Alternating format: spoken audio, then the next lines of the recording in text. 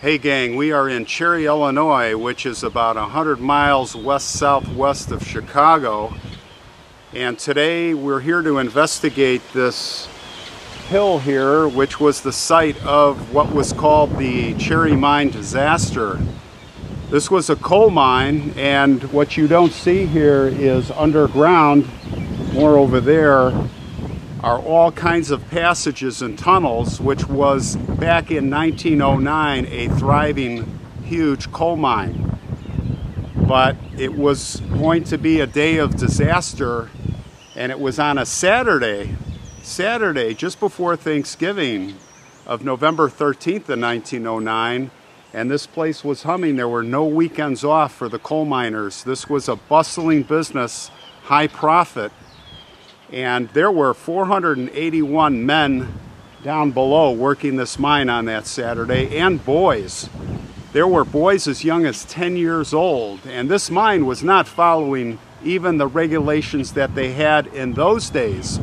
Very few safety precautions, and to add on top of that, they were running the mine without electricity because the week before the lights went out, the electricity went out, and they decided to go ahead and keep operating with kerosene torches. That's right. Not the torches you see in the Caveman or Johnny Quest. This is more advanced torches, and they had kerosene supplies. But yes, boy, you talk about a powder keg. And sure enough, on that Saturday, there was a place down below where there were 6 bales of damp hay that were in a cart. Why did they have hay down there? Because mules were pulling these carts around. That's right, hundreds of feet below, down underground, they had these mules. Now let me explain the configuration of what's going on here.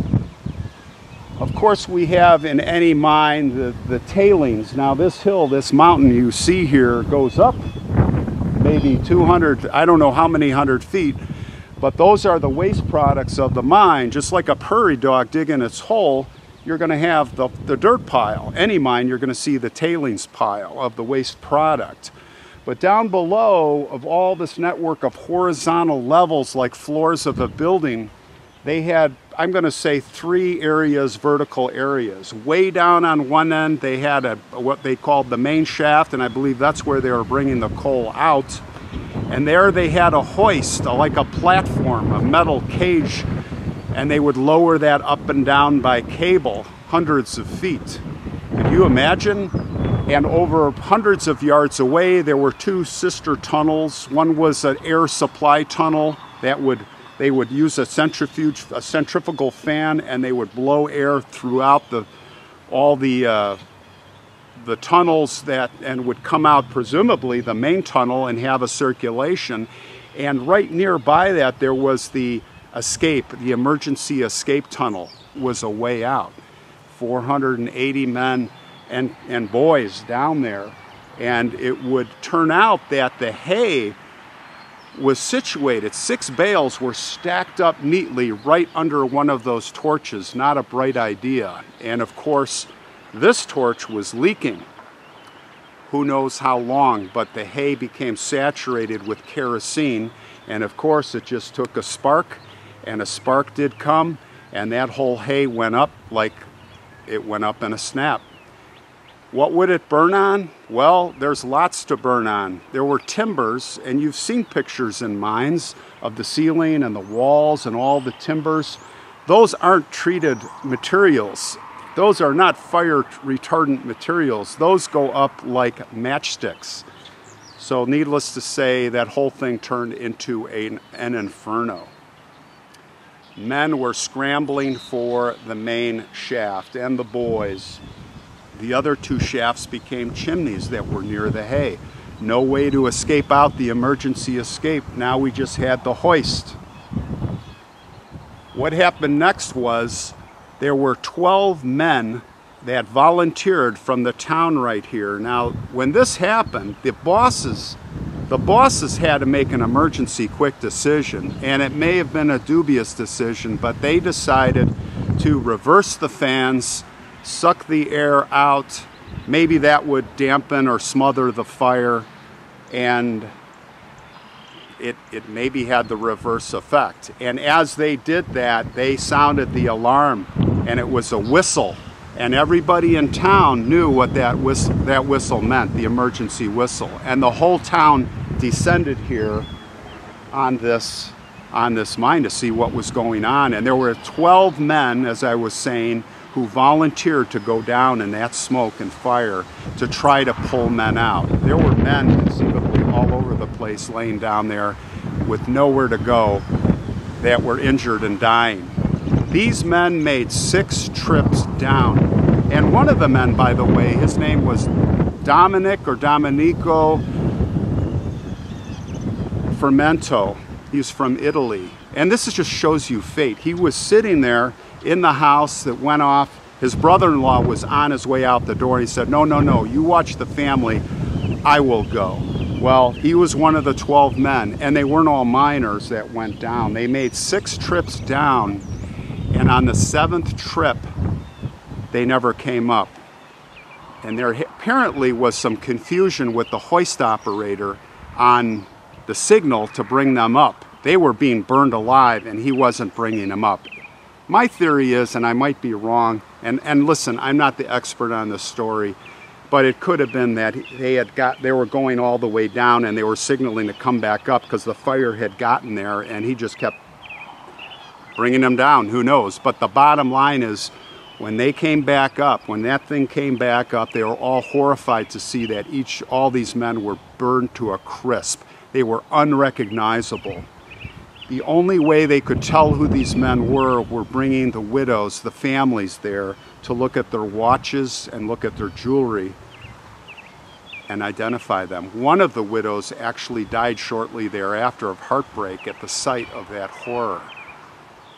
Well, it took about 8 days for things to smother down, and finally they started sending men down there to bring up the dead. But there was a miracle. Little did anybody know there were 21 men down there that were still alive.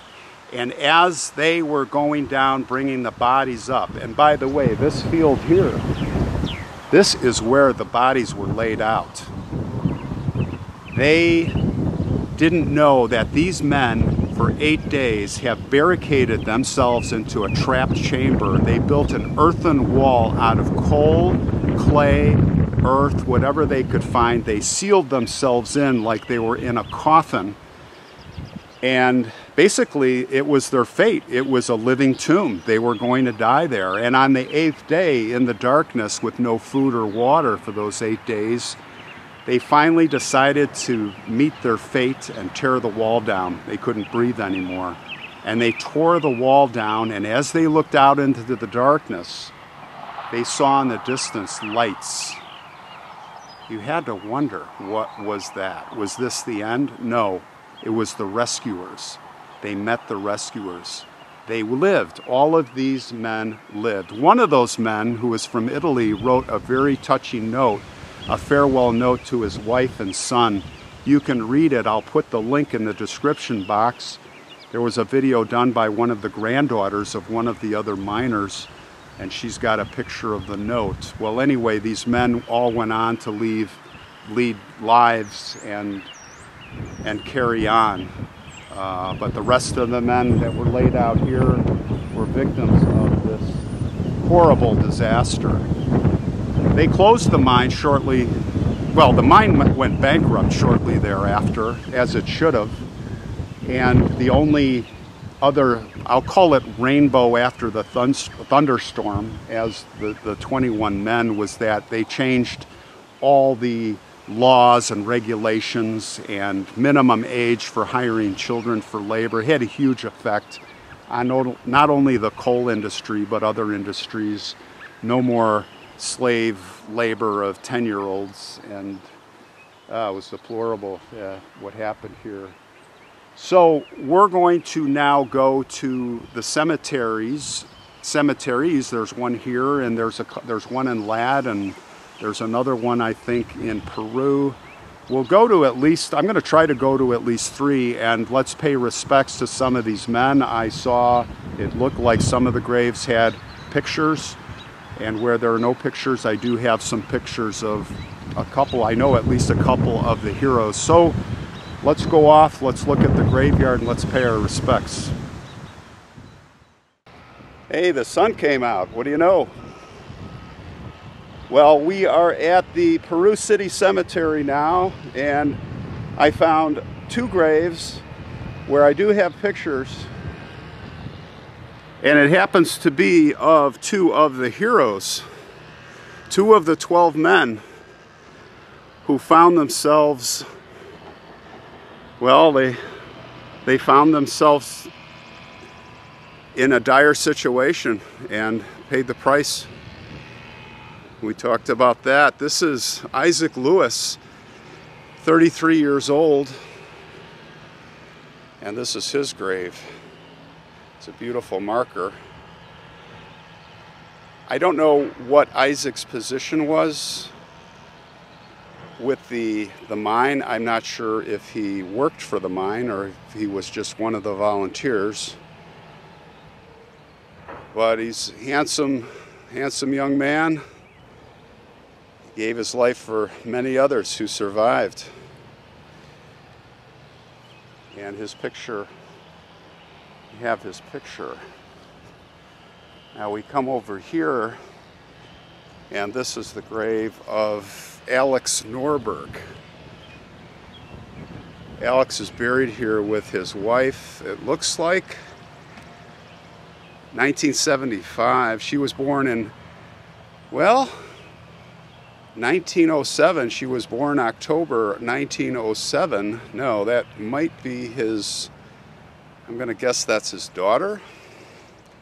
Those of you that are good with ancestry maybe can take a look. Dashing man with a mustache he was. Alex was one of the heroes also who had lost his life rescuing the others. Alex worked as a checkman at the Jonesville mine for 6 years, 1900 to 1906. And then he entered the employment of the St. Paul mines.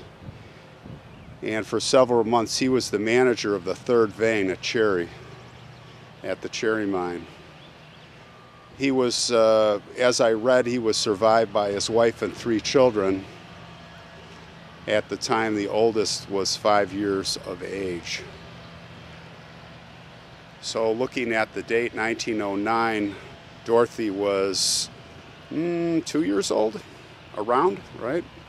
You go October 5th, she was just over 2 years old when this happened. So there you go.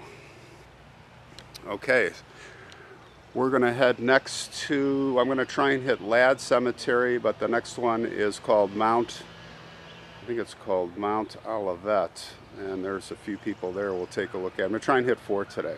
All right, let's go.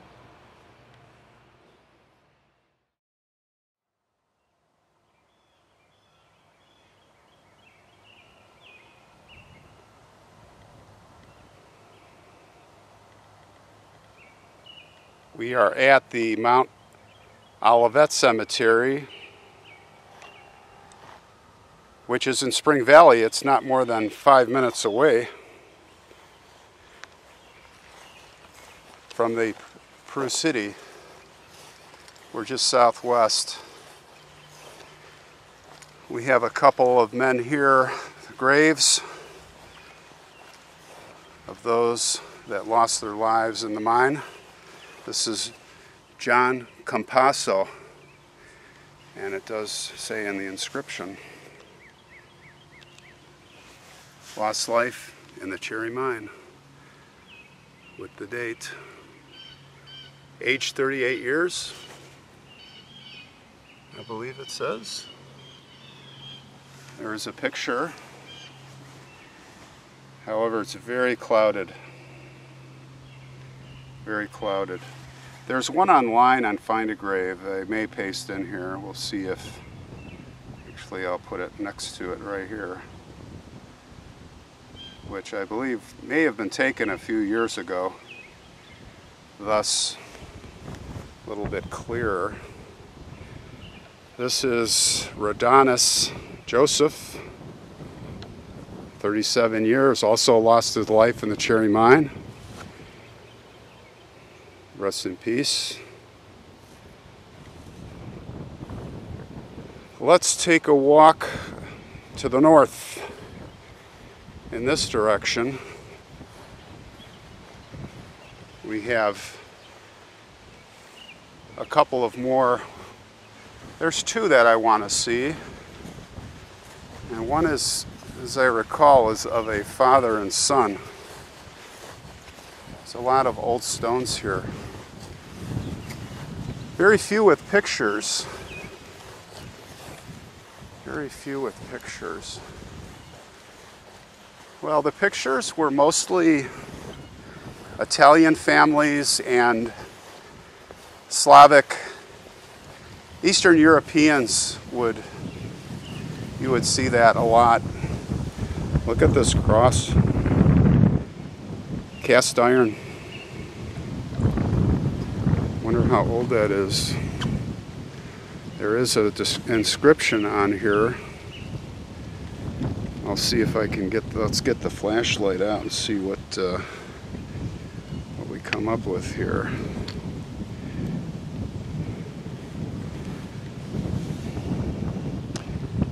Let's see.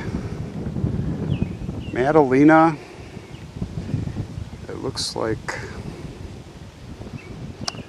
Negri. Seatonville, Illinois. 20 years old. She died in 1902.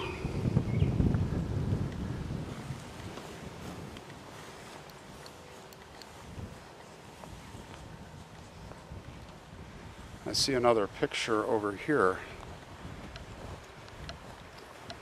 On our way. Look at this little tombstone made of rocks. Interesting.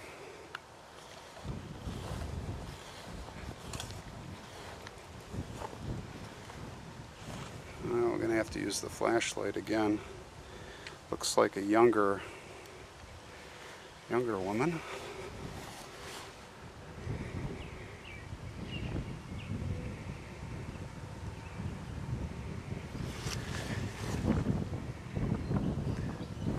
CF, can't read that. Sarah?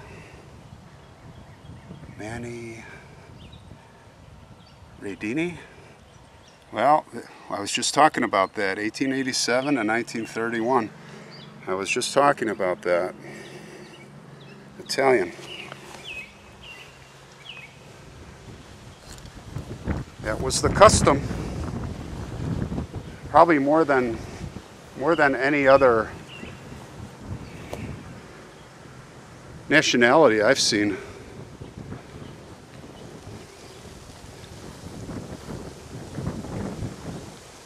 Let's head up this way.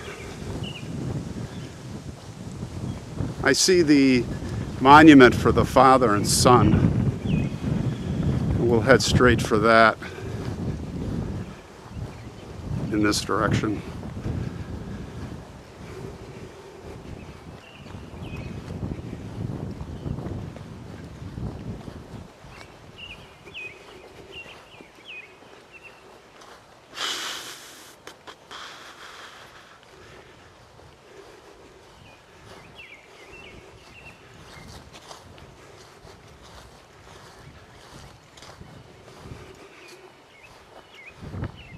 Yes, this is the plot marker for Ledki or Ladaki, and there is a picture. It looks like the picture came down and someone had put it in a protective, some type of plastic. But I think this is, let's look at the inscriptions here. So we have James, who lost his life in the Cherry Mine, November 13, 1909, age 42. Oh, terrible. Look at this. 14 years old, his son. So James' father, Joseph Joseph the son, 14 years old. Let's look at the picture.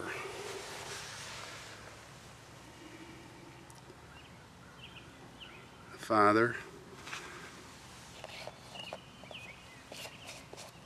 Well, 10 more years, this will be gone too. That's what's sad about all this. Rest in peace.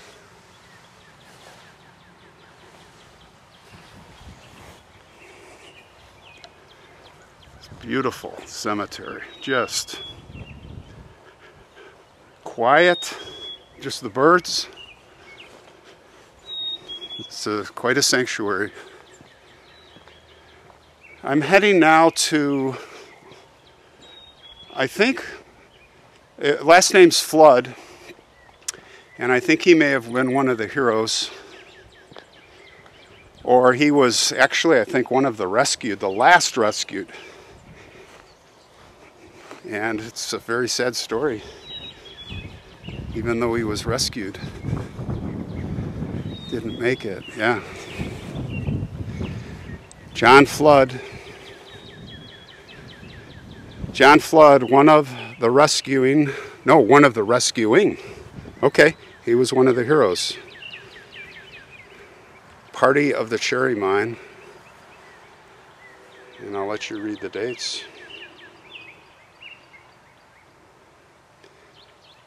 He was born in 1860.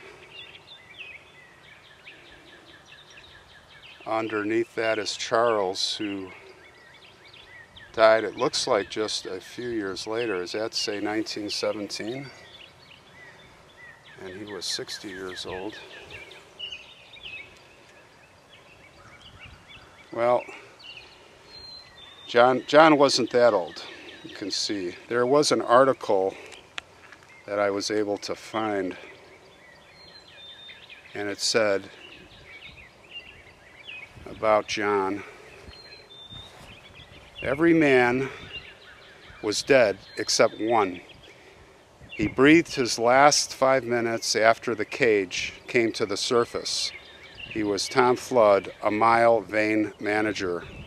He was a vein manager. It says the elevator, it is believed, reached the second vein when the fire was beginning to take hold in the shaft, and the men were either burned or suffocated. Dr.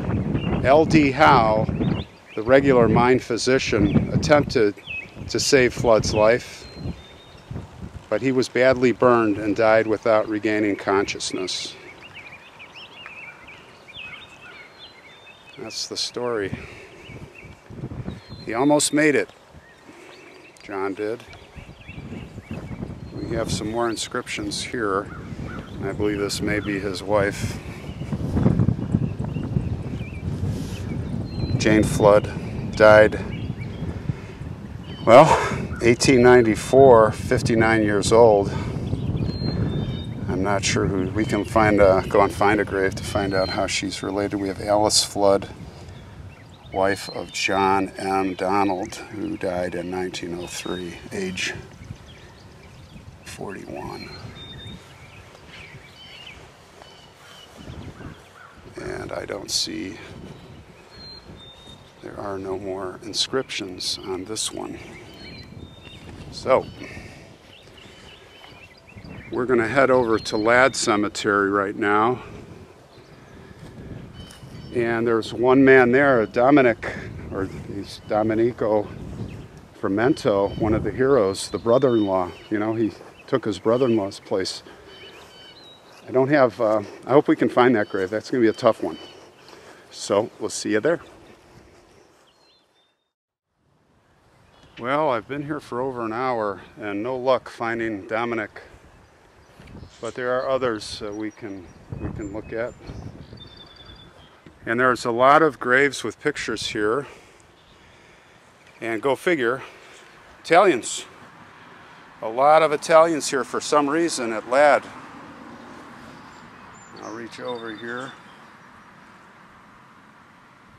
Frank here died in 1909, but it is, well, it is November 13th, so here's one of the victims.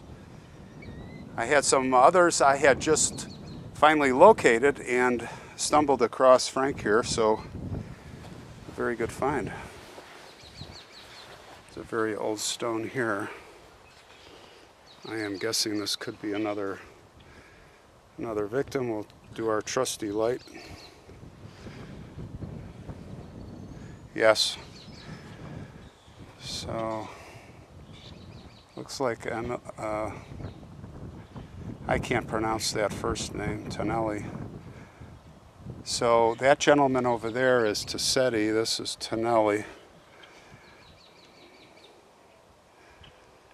And yep, Cherry 13th, 1909. So there are a lot here also. Maybe we'll stumble across Dominic's grave, who knows? Somebody replaced the tombstone. It's a newer tombstone, very small, but would be very easy to spot, I would think. Just want to go up here to the front, and I'm looking for the 1909 date. Here's a gentleman right here, interesting picture, Anton, died in 1925.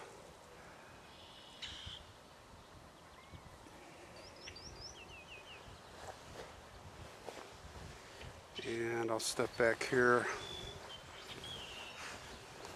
Enrica.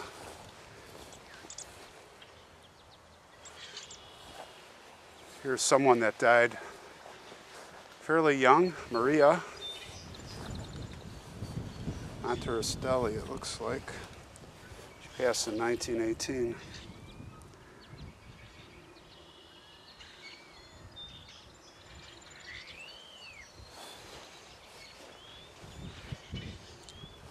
Alberto. Well, we go down the line here. Do a couple of these, just very intriguing pictures. Take a quick look. Died in 1935. Not terribly old. Carmelina. Lived to be a ripe old age, looks like. Died in 1977. That would be 90, almost 90 years old. Didn't quite make it. Let's see. There's something I want to show you too. This purple glass star, and I know there's a lot of them here. Well, there's one surviving, or actually there are two surviving. Pelle.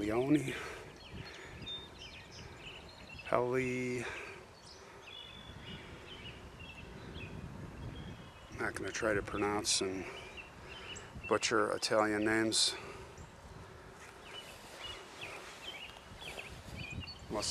Unless it's easy. Let's see here. Well, let's move. Let me show you this, what I'm talking about. And it's got a sword stuck into the ground. It has a knight on it. Now you can see this one here had the star that I'm talking about. That's all in Italian, it looks like. But look at this. Look at that knight's sword. Isn't that? Of course, it's not real. I'm just saying it's just a cast iron stake. It's really just a stake. And there looks like there's something inside there, like a flower or something. Does anyone know what this is? I read about it before, and I just can't remember. But I think there's something in there. I don't know if we can see. Anyway, it's beautiful. It's got a beautiful color. Some very old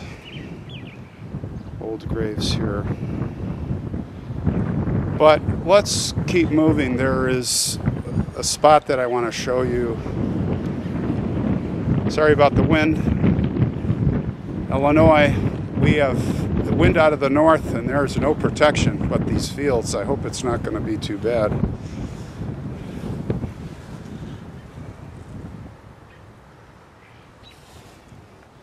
That's Rose, who died in 1827, it looks like.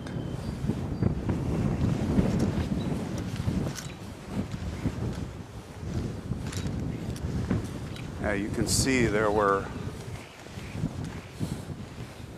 many of these stars. Let's try and get, we have an open area up here, but where I'm going is, if you look all the way in the back there, there's a whole row right against the cornfield of some really neat old graves. So we're heading that way. And maybe we'll stumble across, I'll put a picture here of Dominic's tombstone, and somebody spots it. Maybe we'll come back and do a 60-second video that we found it. I don't know. Oh, look at this. Some children here. Charlie and Armida. 1916 death and 1918 death, respectively. Both of their pictures are on here. How sad.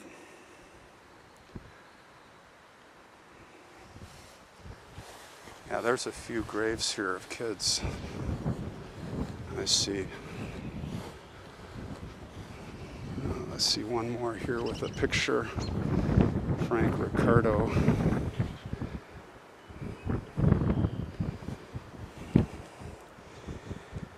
Died in 1918, not terribly old.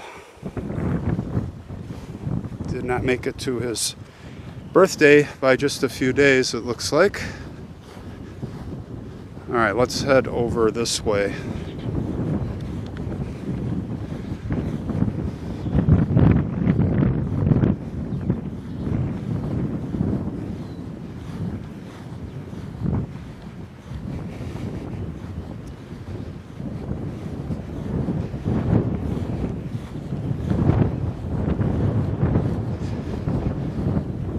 Here's another one of these purple crystal stars, I'll call it. Let's see if we can see anything in this one. This one has been damaged by the flying rocks. It doesn't look like there's anything in there, so maybe there's nothing to that. It's just glass. It's beautiful though. Oh, wait a minute. There is something in there, I swear. Looks like a face, like a woman's face, I don't know. You guys see that? If I get down at that level, I see, well, I don't know, but interesting nonetheless.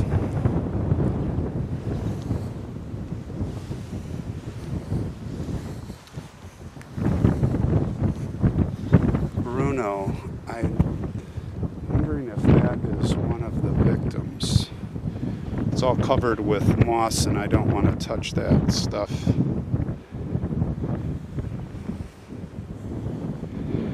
This says Disastro di Cherry. So Alberto here is definitely a victim. Definitely. Oh, just coming across them, there are so many. Basti, this is the one that I had seen before as a victim, and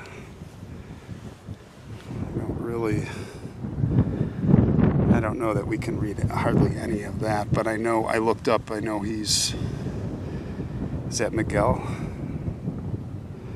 What does that say, guys?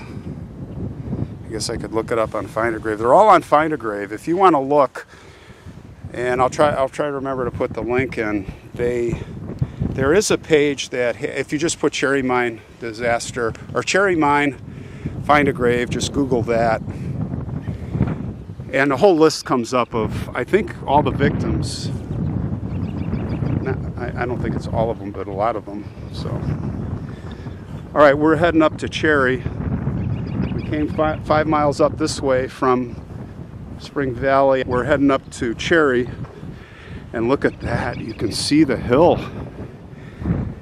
You can see the hill to the north. I'll try and zoom in on that. That's eerie. If you look way out in the distance, you can see it right there.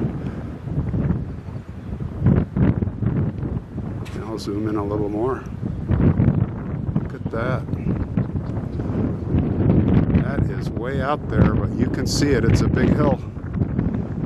All right, let's go. Okay, we are all the way back in Cherry, and we are at the Holy Trinity Cemetery here. We're going to be wrapping things up at the Miners' Memorial. There are two graves here that I'm most interested to look at because we have pictures of these men.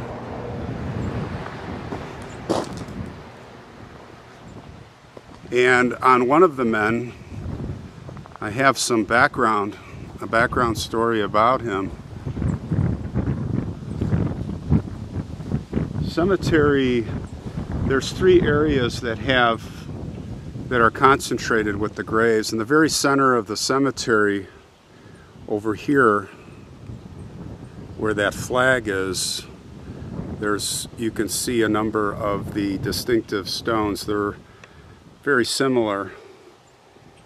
And then this line here, and we're not gonna, the video is gonna be getting kind of long, so we're not going to be able to see all the graves, but if you, along the road here on the eastern side, you'll see a row. And then here on the far eastern side against this cornfield is this grouping here. And there's some more, there's a few more sprinkled around.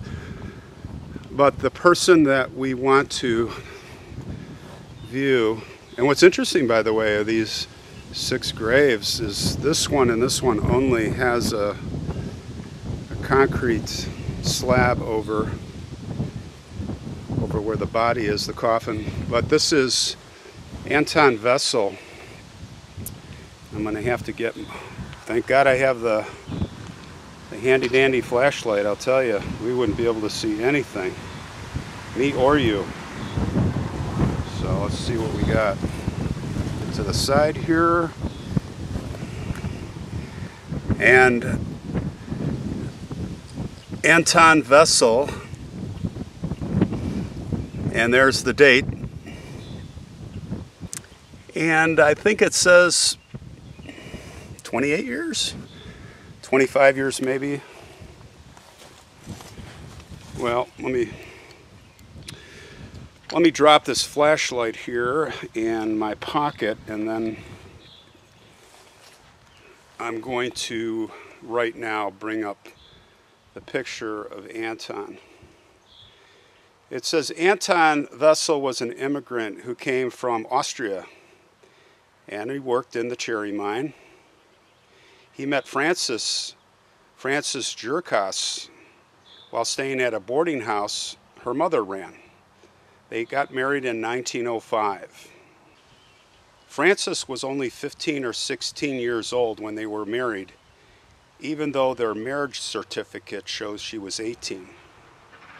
This picture that I have here is the only picture of Anton, and it is at their wedding. It's his wedding picture. He left her widowed at 19. She was 19 with 2 boys, and she was pregnant with the 3rd. She gave birth to the 3rd child on December 6, 1909. Think about that. 3 weeks later or so. Wow.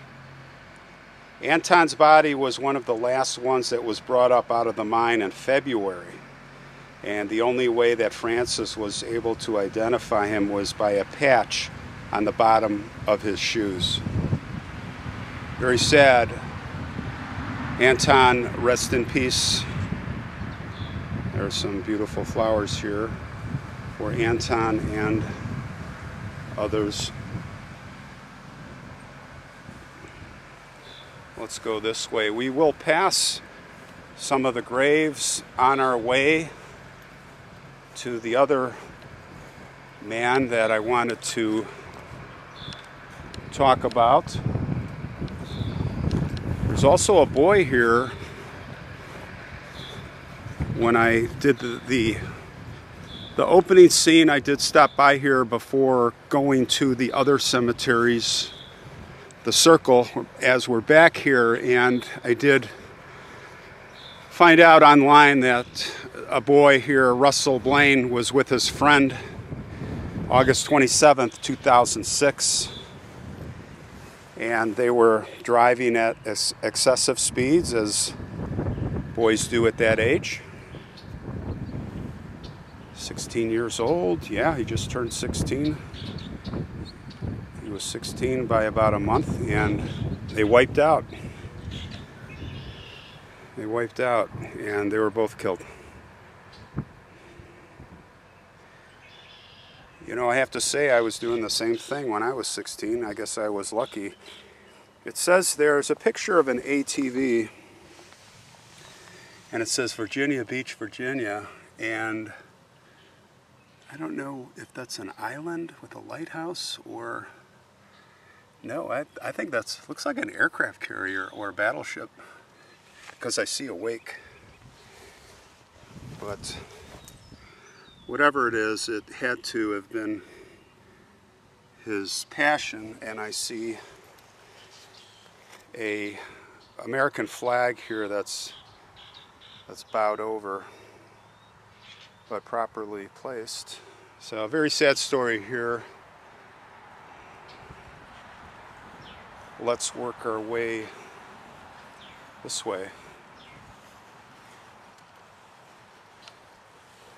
The wind has stopped momentarily for us. We're completely exposed to the north wind here in this giant, endless farm field. So hopefully the luck is with us.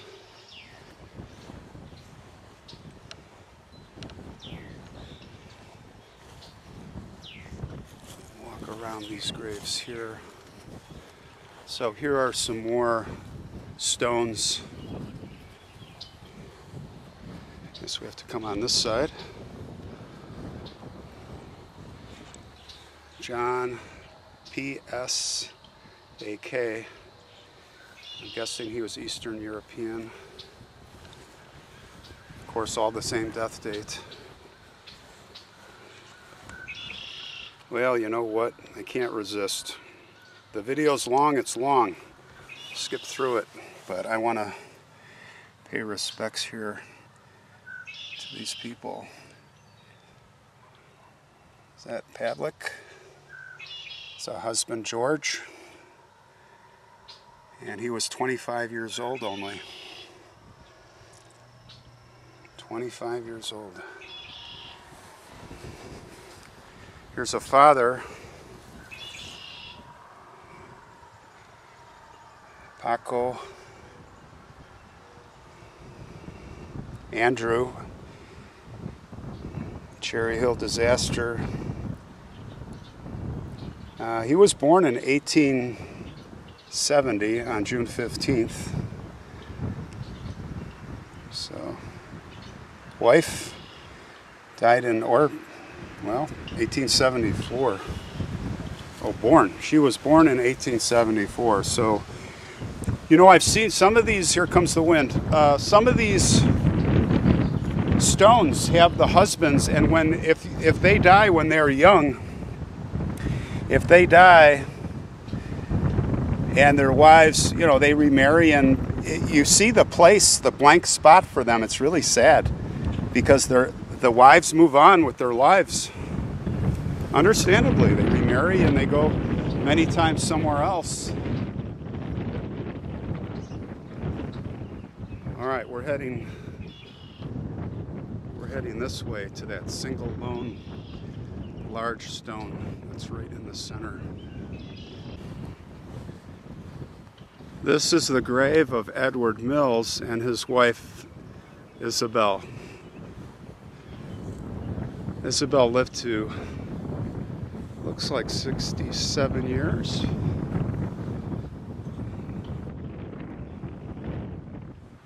The last thing we're going to check out here is right up here is the memorial. And as I approach back to the street, this is the back side of the memorial that the miners here dedicated for these men. It's a beautiful stone.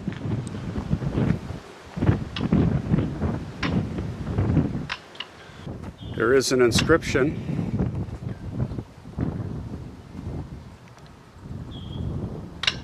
And it says, "To the memory of the miners who lost their lives in the Cherry Mine disaster, November 13, 1909, erected by the UMW of A District Number 12, Illinois, November 13th, 1911.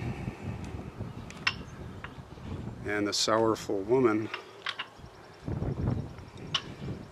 Well, it's a very sad story here. And that's going to wrap it up for today, and we'll see you guys on the next one.